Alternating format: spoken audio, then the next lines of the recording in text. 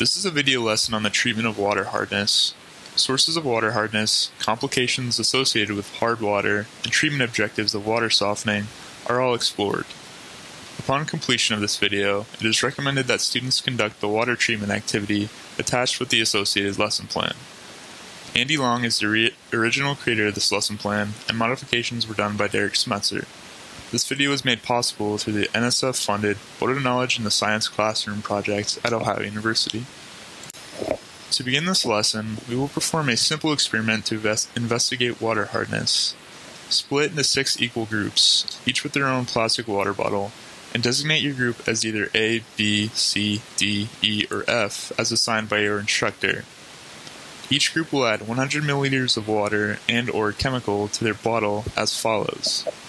Group A will add 100 milliliters of distilled water, B will add 100 milliliters of spring water, C will add 100 milliliters of tap water, D will add 100 milliliters of locally sourced river water, E will add 100 milligrams of calcium chloride to 100 milliliters of distilled water, and F will add 200 milligrams of calcium chloride to 100 milliliters of distilled water.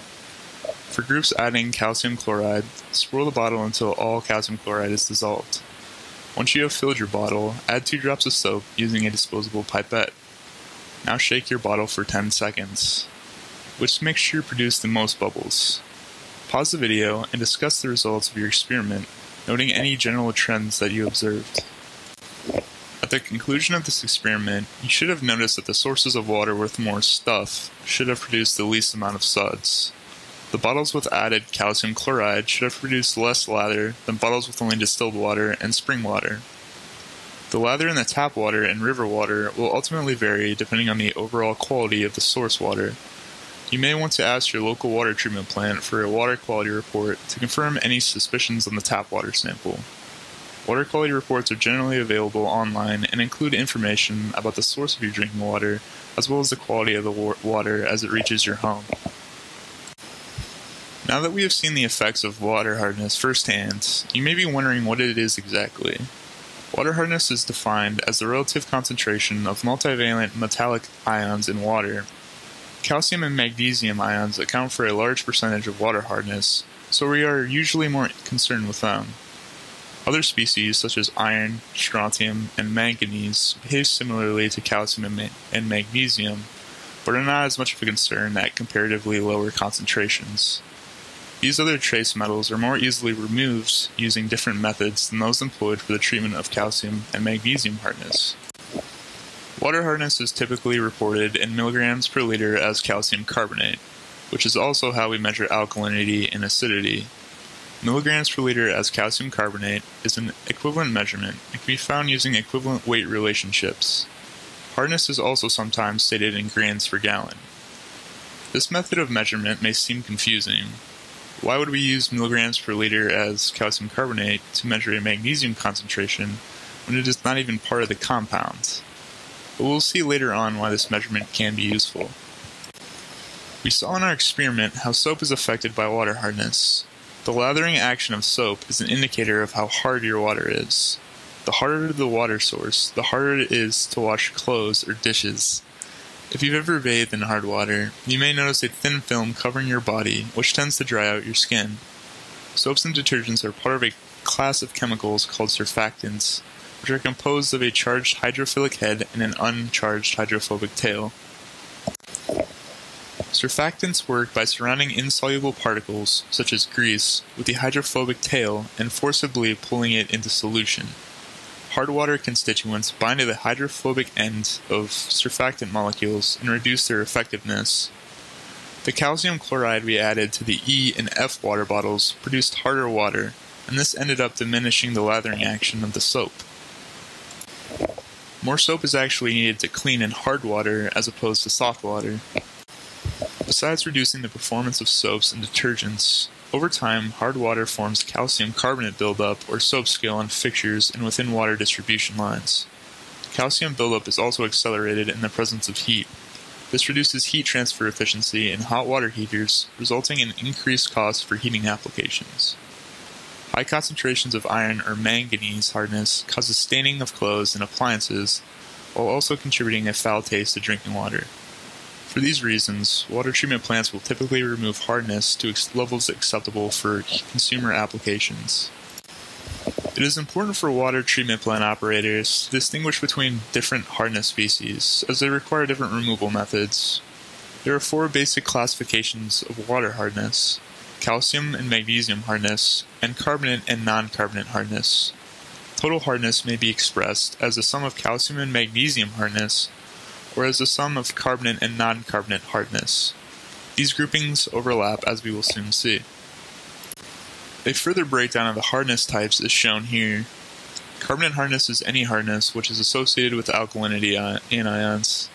These include carbonate, CO3 2-, bicarbonate, HCO3-, and hydroxide products of calcium and magnesium. Non-carbonate hardness is associated with other anions, which typically include sulfate and chloride products of calcium and magnesium. In the left-hand column, carbonate hardness species include calcium and magnesium carbonate, calcium and magnesium bicarbonate, and calcium and magnesium hydroxide. In the right-hand column, non-carbonate hardness species include calcium and magnesium sulfate, and calcium and magnesium chloride. So where do the hardness species come from? Natural sources of calcium and magnesium are predominantly rocks and minerals. Calcium is found in limestone and dolomite deposits, and magnesium is also found in dolomite. Both of these rocks are carbonate-bearing. Essentially, all calcium or magnesium-bearing rocks and soils can potentially impart hardness to water.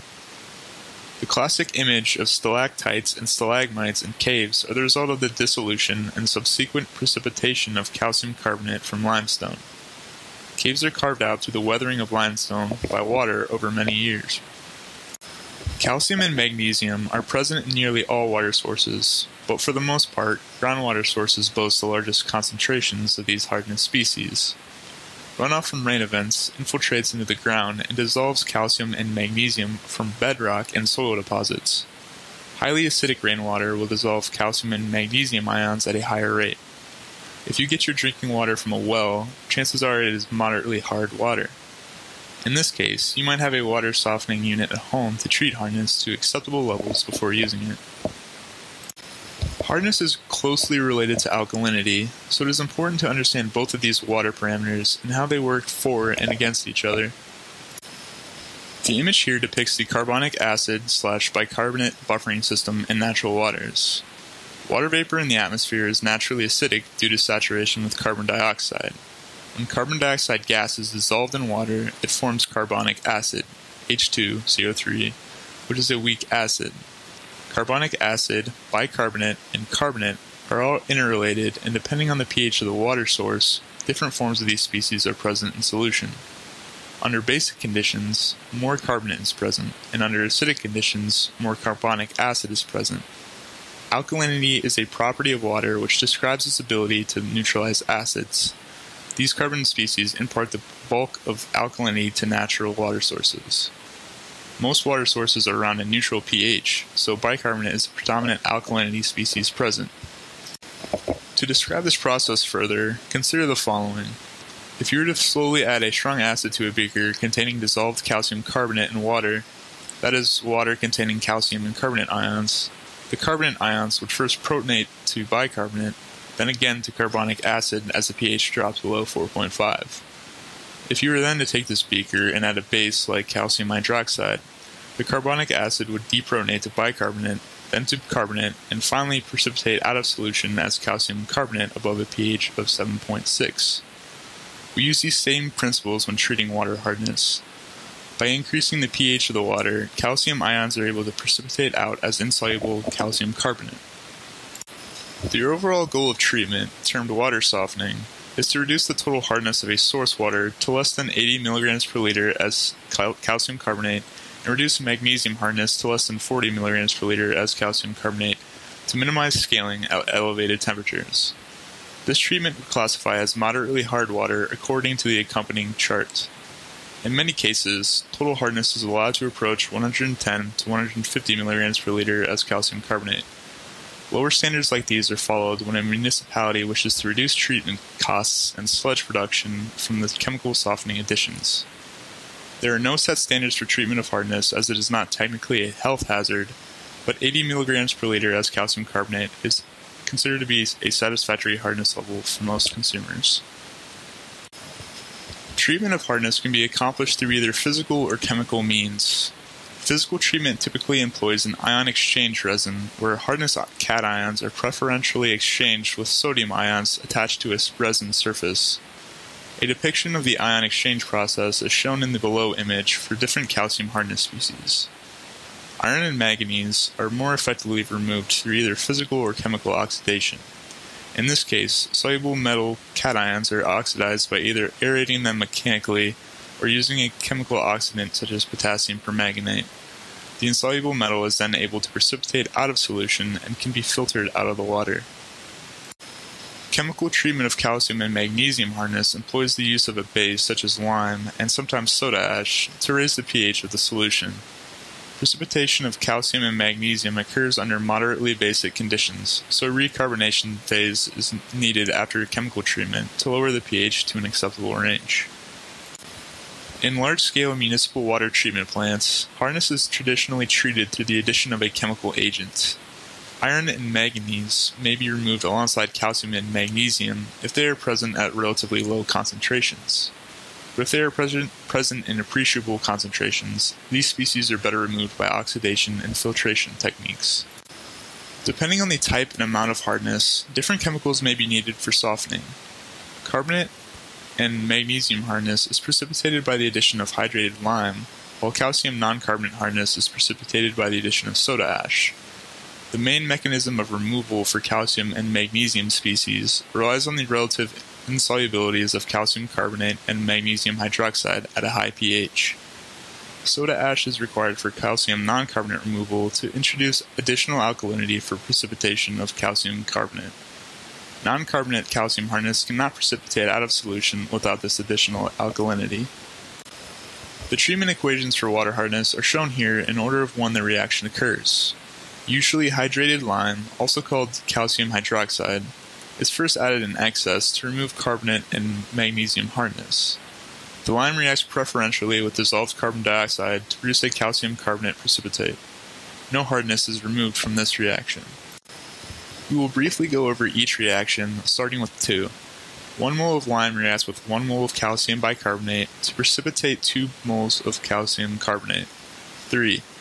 2 moles of lime react with 1 mole of magnesium bicarbonate to precipitate 2 moles of calcium carbonate and 1 mole of magnesium hydroxide. 4. 1 mole of magnesium sulfate reacts with 1 mole of lime to precipitate 1 mole of magnesium hydroxide. And 5. 1 mole of soda ash reacts with 1 mole of calcium sulfate to precipitate 1 mole of calcium carbonate. The last 2 reactions in 6 and 7 illustrate the recarbonation step required for pH adjustment. CO2 is bubbled through solution and reacts with 1 mole of excess lime to produce 1 mole of calcium carbonate. This calcium carbonate in turn reacts with CO2 to further reduce carbonate to bicarbonate, thus reducing the pH of the solution to a near neutral state. Calcium chloride and magnesium chloride follow the same reactions for their sulfate counterparts shown on lines 5 and 4 respectively. In the case of calcium and magnesium chloride, 2 chloride ions replace the position of the sulfate ion.